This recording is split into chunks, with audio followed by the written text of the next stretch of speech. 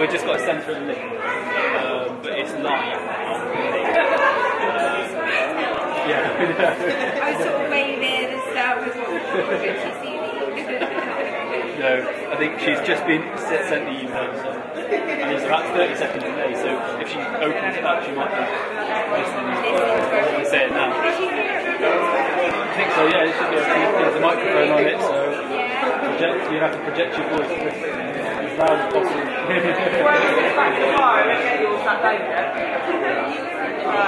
Right, that's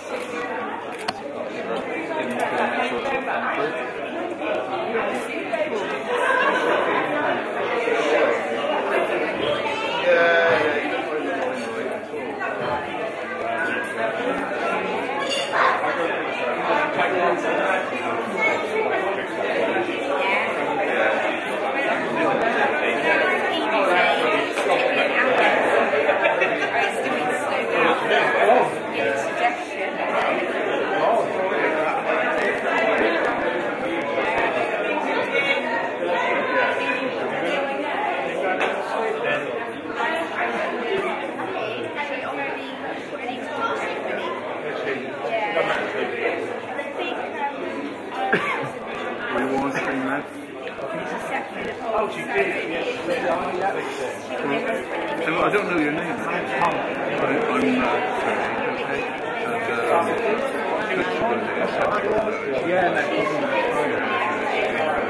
I come from Jane, I think James was shooting another shot.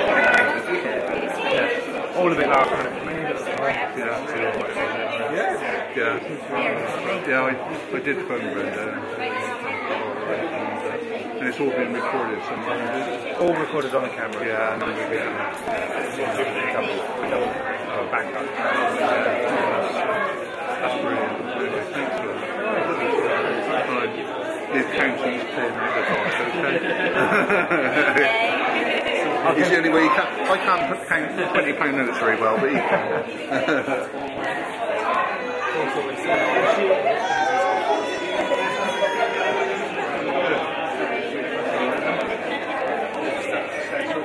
Yeah, they're picking up every sample finally, so... That's something I've done. Yes, thank you so much. Yeah, you said you could do that. Yeah, I'm going to get some pictures of her. We want the kids writing over when we come and take pictures.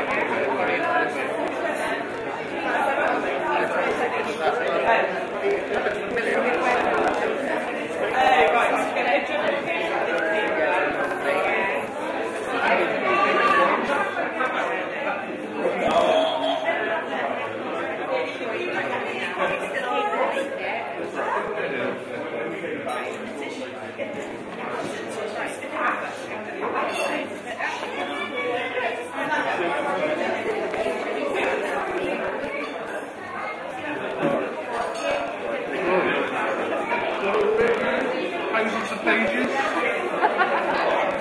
Is he coming? When's he coming? What's that?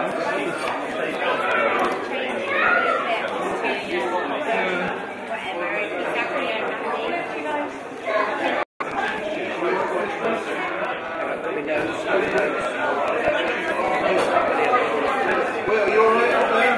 The storm map on. Is it?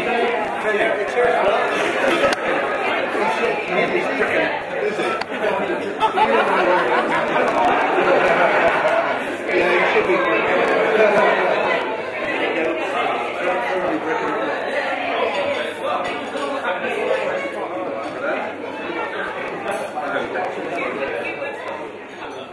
Josh? Everybody's turned around except for Josh. It's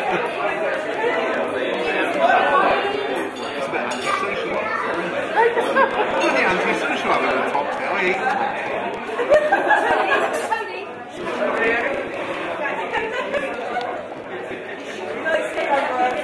You should have moved that.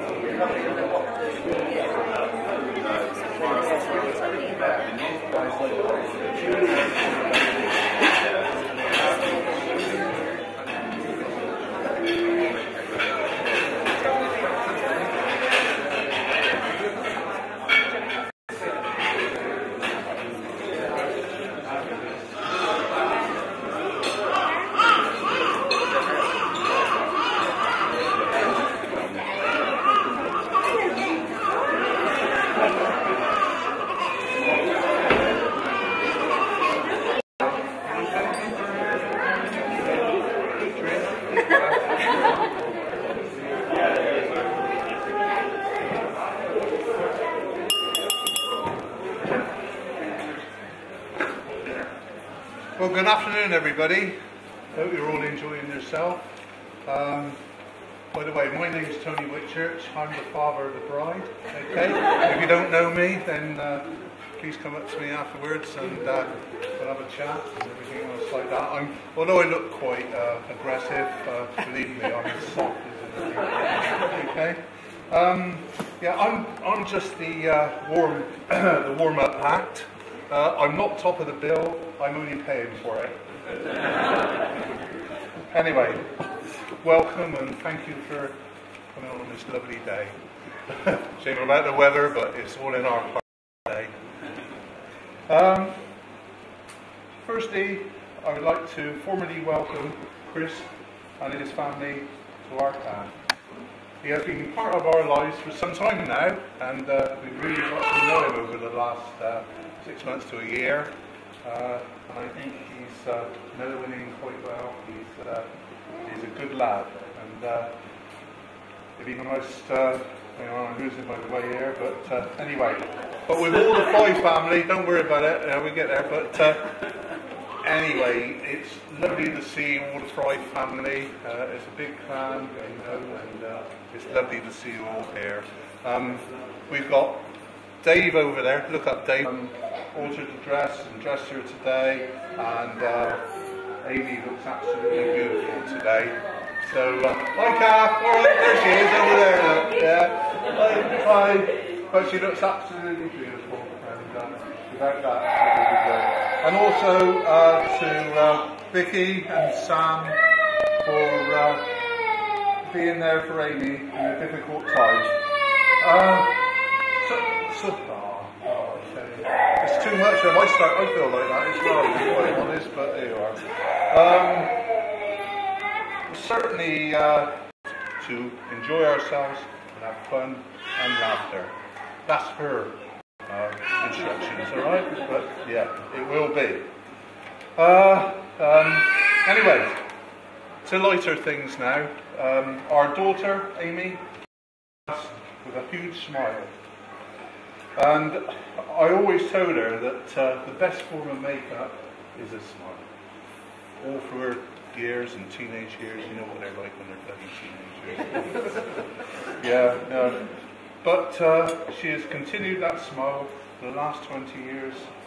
And with Evie coming along now, it is a reminder to both of us of how Brenda and myself were looking after our little girl. And it's a testimony to Amy's beautiful, calm, nurturing and caring temperament. She does light up the room, and I'm sure she's lighting up the room today. Yeah, let's have a round of applause there.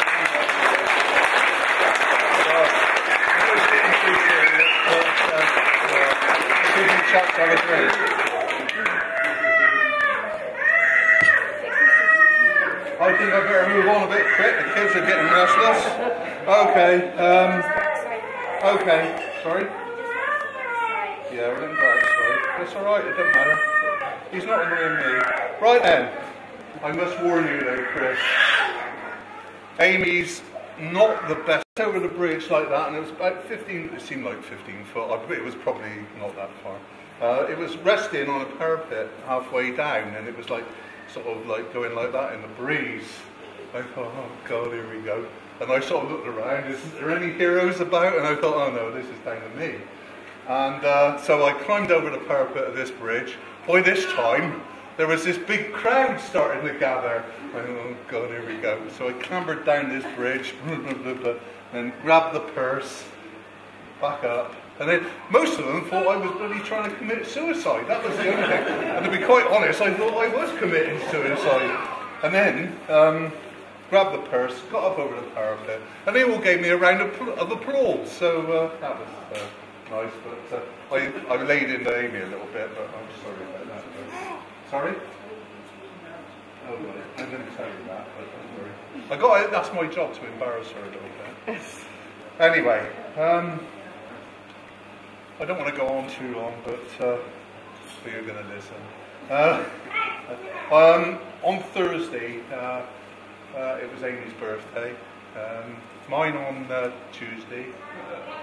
And it's the wedding, and then it's Chris's on Monday, and it's Lance's next Saturday. So we all went out, all of us, and Evie, she's getting up for 6 months, so we've all got birthdays to celebrate and everything else like that. And we just went down the local apple tree and everything else like that. But I sort of took a step back and I thought, oh, isn't that nice? They're all turning into mature adults. It's not at 18, it's not at 21, it's just a little bit further on, but it was a lovely evening. And I think that's a nice testimony for them all, really. It was a lovely evening. But I'm sure that Chris and Amy will now develop into a lovely, caring mother. But we are very proud of her. She's a nursery nurse. As you can see, she's just got the gift to be a nursery nurse with Evie and everything else like that. And then she had a career change, and then business studies and things like that, hoping that she'll be able to manage her money. But there you are. Anyway, I've done enough. What I want you to do now is please be upstanding. That's you lot as well. Toast. You can get up now. Come on. She don't want to get up. She's like that. She don't get up in the mornings either. You wear a dress. It's all right. But anyway, to Chris and Amy. Yeah. Right, I've done my little bit now, and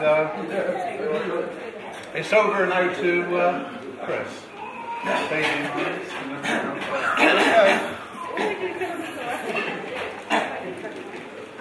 I'm not as prepared as Tony. I didn't actually write a speech. I just got bullet points. A bit nervous as well, but calm down. Right. First, I'd like to say how beautiful my lovely wife is. You are the love of my life. I could not imagine life without you. And there's many more days to think about with each other. And secondly, I would like to say thank you very much to Brenda and Tony for making this lovely day happen, and for welcoming me into your family so much. I feel very welcome. Really, really welcome, in fact. And I don't know. It is. Yeah. I love you guys. Yeah. You're beautiful people. Real beautiful. And thirdly, I would like to thank the bridesmaids. My lovely sister, cousin, and the little ones that are running around. Thank you very much. You look stunning today. And I might be nervous, but my best man's even more nervous. So give it out to him.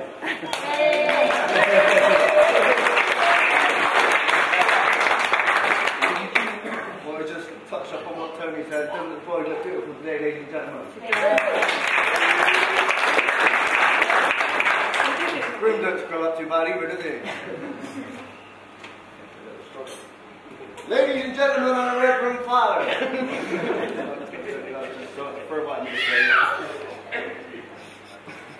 Good afternoon, ladies and gentlemen. If there is anybody here who's feeling nervous and worried, it's either me or you just married Christopher Floyd. I read somewhere that a best man speech shouldn't take any longer than it takes the groom to make love. So it's Jersey. However, I've tried to make my speech today like a miniskirt, long enough to cover the essentials, but short enough to hold your attention. Being asked to be best man for is like being asked to sleep with the Queen. It's a great honour, but you don't really want to do it. Some people say marriage is a made in heaven. So it's thunder and lightning. Marriage is when two people become one. Trouble starts when they try to decide which one. People say marriage is grand, but divorce is about 100, so stay married. None of that nonsense matters, because they mean for so right for each other. Two peas in a pod. And you can tell that they really do have something special. I've known for more than half my life now. I remember the first time we met, I thought he was a right knob. Then I got to know him, found out that he was, in fact, a knob. Me and my mate were going to beat him up, but I'm so glad we didn't, as he turned out to be my best friend. Fro and myself were joined at the hip when we were younger, inseparable. We shared everything, sweets, drinks, cigarettes, baths, grills, not Amy. We even shared a pair of shoes at one time. One time when we were kids, we went to play down by a local river on the Root Street. I shouldn't have been out this day, as I was very unwell, suffering with diarrhea. Whilst out playing, I accidentally sawed myself, and I was in a right, and all my other mates just stood there and laughed at me. But not firm, he seemed to jump at the chance to touch another boy's ass. But in all seriousness, he grabbed some leaves and he cleaned me up. Fingernails. It was from that moment on I realised that Fur is much more than a friend to me. He is my brother. And I feel truly honoured to stand here today as his best man, especially as he just married such an amazing woman. And I really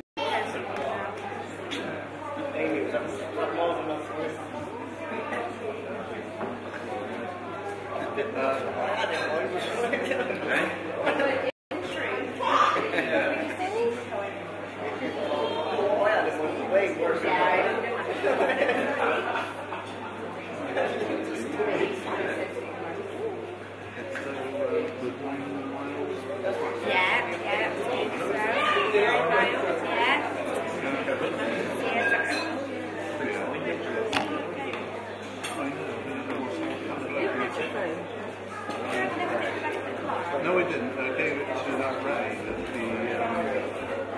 the driver.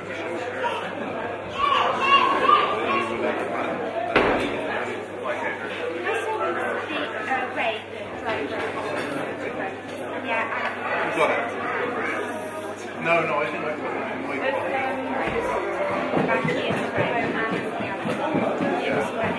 Oh, you got it? Yeah, I was looking at these.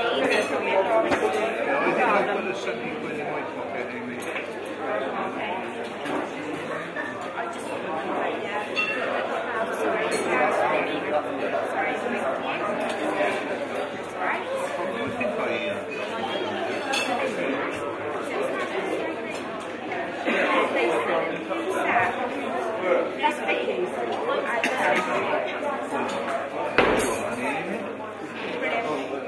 I know we put it somewhere safe. I did feel like this one. Looking down at Lily Ray, she was having a yeah, you shouldn't eat money. I'll say you eat money. Put it in your jacket.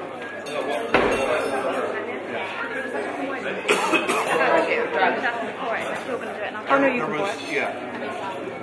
There were some that weren't and some were. Sorry? Is there any chance we just get some? Yeah. Do you know if it's a short? She just had water.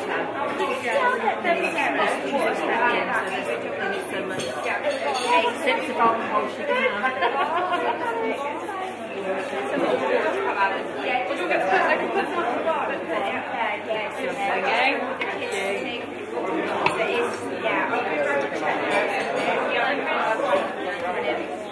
What, please?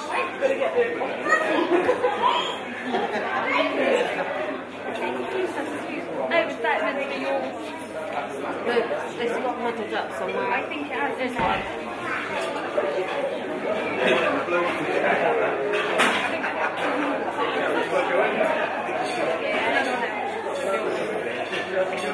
There's alcohol in there.